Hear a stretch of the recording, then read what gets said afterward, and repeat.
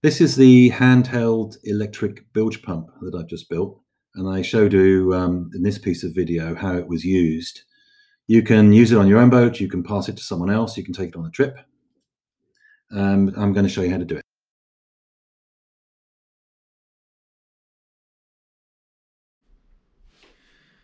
Okay, I'm going to show you how to build this handheld electric bilge pump. The core of it is one of these. I've just chosen a little 12-volt pump. This is a C-flow. So we need to provide 12 volts to this thing and a switch, and we need to do that in a housing that will be waterproof. What I've chosen to use are basic plumbing parts.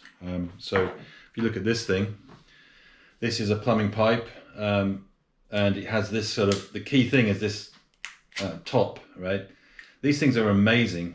So they make a perfect seal. They're designed for sort of home pressure water, right? So it's about 8 bar, and sits on the top, and it has some little O-rings inside it.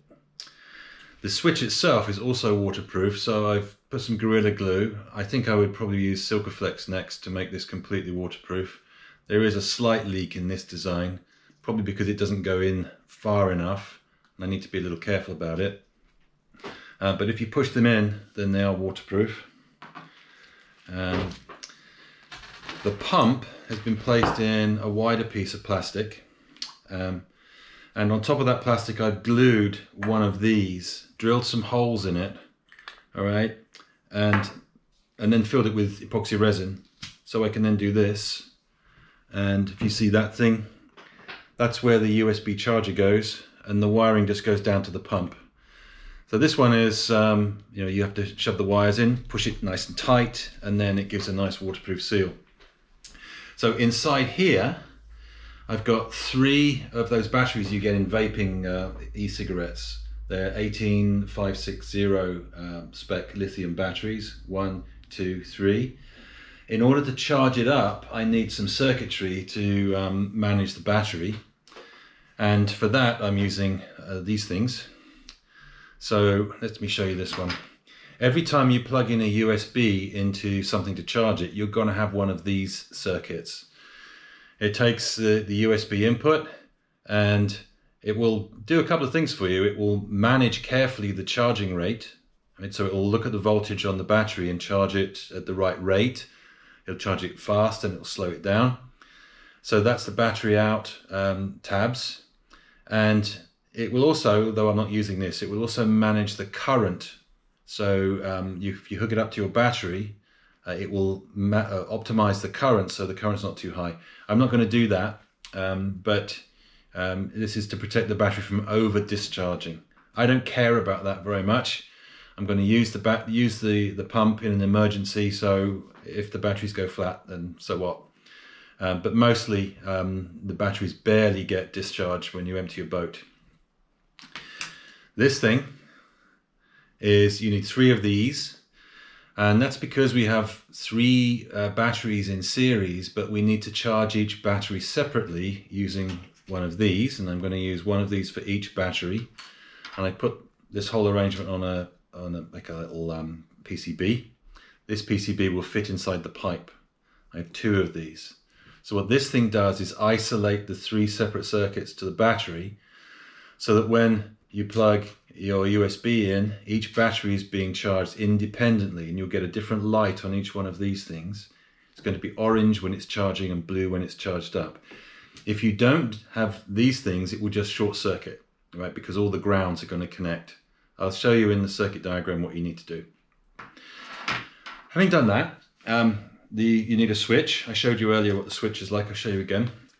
So this just has a little push switch. It's waterproof.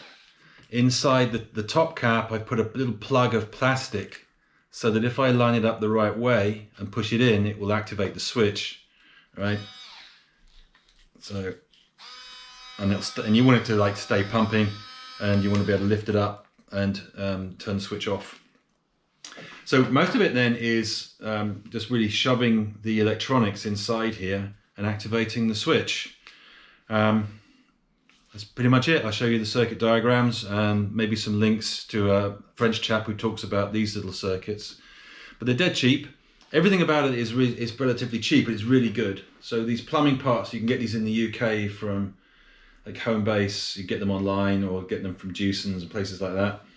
And they're very strong as well. So you can't pull this off by accident. I've built towing poles for a pulk using stuff like this. And I broke down the pulk into 2 sections so I could then pack it up into a carry-on bag on an aeroplane. And you can pull like 100 kilos with just this. You need to hold it in exactly the right way to disconnect it. Anyway, if you are interested in building one, let me know if you have any improvements. I would try and make it shorter, maybe a fatter pipe, but then I can't get these in a bigger size. I think this is okay to reach into another boat. But if you've got any ideas to improve upon it, we'd really love to hear your ideas about it. I would really like to be able to charge it by putting it inside like an inductance coil, right? And then I could have the thing completely sealed. That would be really nice. And I'd like to have it shorter. Other than that, I'm really pleased with it.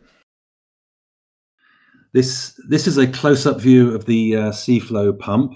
It's 12 volts. It'll take about 1.5 to 2 amps. Used for fish tanks and things. This is the 18560 battery. These come in 2 forms. There's a managed version which has battery management in it. Don't get that one, get the unmanaged one, because that's what the other circuit will do. And this is the end cap for the speed fitting that goes on the pipe. This is the 28mm one. You'll need to get the 28mm pipe to fit in it as well. Okay, so we're looking at the circuit diagram. And these are the TP4056 chips. So I just put, you're going to have 3 of these, one there, one here.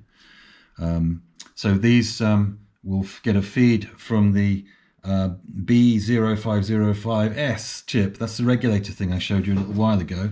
Going to have 3 of those too. So they go in a triple like this, this, and this. You need a USB input. I've just used one of these again, so I have 4 that I'm using. So I have one that sits like this, and all I'm doing is just taking the input voltage and passing it to the isolator chip, which then passes it to the charger or the charging chip. And then these are the 3 18560 batteries. Not shown as clearly as how it connects to the pump, but that's pretty obvious. There's it's going to be 12 volts, they're in series, and it'll connect to the switch that will then activate the pump. Okay, when you've assembled all that on the board, it'll be on something like this. Get one of these little PCBs. Just make sure it can fit inside the pipe. Right? I found that when I needed 2 of these, so that, there are 4 of these things as I've shown you.